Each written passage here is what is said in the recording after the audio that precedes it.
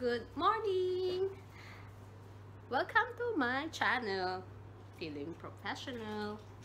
Okay, tatry ko magsalita. This is my first vlog na magsasalita ako. Gusto kong ipakita yung paano ako mag-makeup. Now we are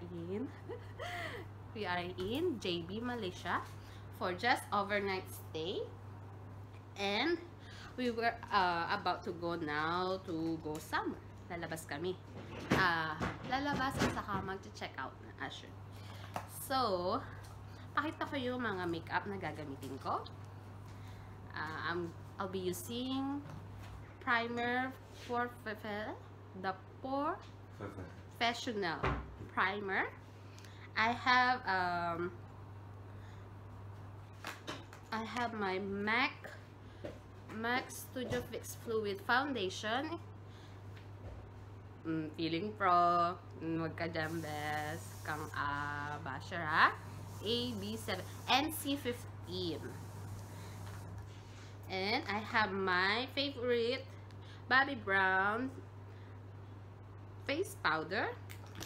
My Nurse blush on. Then I'm using the Face Shop concealer. I've been using this like for almost 2 years already, I think.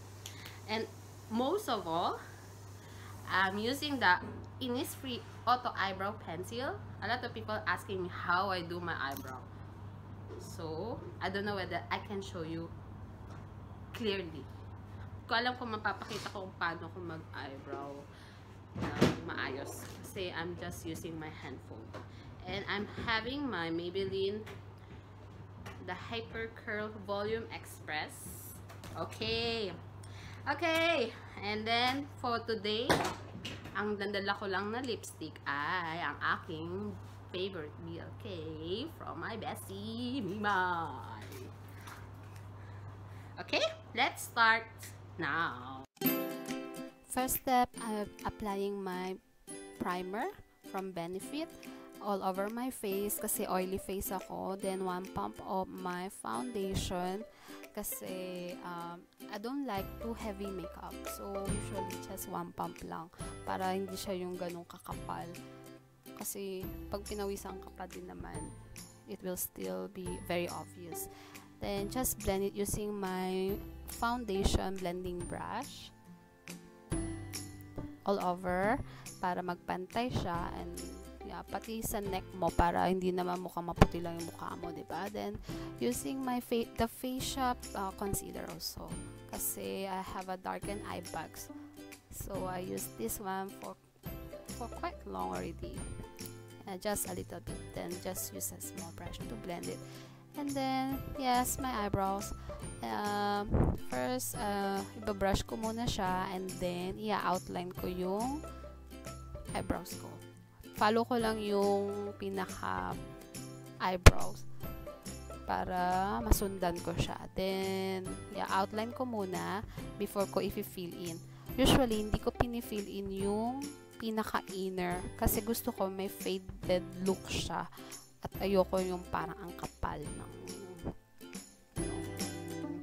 eyebrows. So, kilay is life. So, dapat maganda ang kilay natin, mga best. Yeah. Usually, it will take for me like 7 to 8 minutes to do this. But before, it's a longer process for me. But now, I've been keep using this pencil. So, I am used to it already. So, ikakalat ko na lang yung inner yun sa mga gilid para pumantay siya. Ganun yung lagi kong ginagawa. Para faded look siya. And then, just keep on brushing. And then, kapag hindi pa ako satisfied, sige lang, best. Check mo lang. Then, using this flat brush and same foundation, lilinisin ko yung mga gilid-gilid, yung mga nakalat-kalat para mas malinis at mas pantay siya tignan. And then, using this small angle brush, I will blend those foundation na nilagay ko doon sa eyebrows ko para mas malinis siya. Para mag-blend. And then, yeah, hindi pa makontento, diba? Just keep on blending. Blending is life. And then, using the same eyebrow pencil, I'm putting it on my lower eyelid kasi wala akong lower eyelashes. And ayoko naman ng makakapal na eyeliner. Then, mascara para sa ating eyelashes kasi manipis ang aking eyelashes. Para magmukhang mabuhay naman ang ating mga mata. Next is my face foundation. Usually, I'm using a brush, pero hindi powder brush, pero hindi ko kasi siya nadala. So, I'm using the sponge na lang. Kasi pag brush, medyo lighter yung shade para hindi mas maputi. Pag sponge, parang ang puti niya eh. And then, my NARS blush on. Usually, I put a bit only kasi super pigmented niya. So, kailangan mo siyang dahan-dahanin. If not, para kasi Barbie doll. Yes. My lipstick, I'm using the BLK in the shade of Charming. Thank you, Bess. Okay, ito tayo mga bestie. So, for the final touch, I'm using this Urban Decay Stick ang arte, no? Makeup setting spray. This one is the oil control. I like this one so much. Ano siya, paraben-free, oil-free, temperature control technology. Tawad na, best. Ito para hindi tayo mag-oily. Okay? May pakulot si Mayara. Kulot-kulutan lang.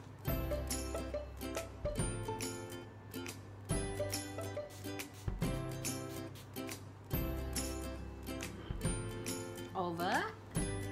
Okay, tapos na tayo. Hintay na si Habi.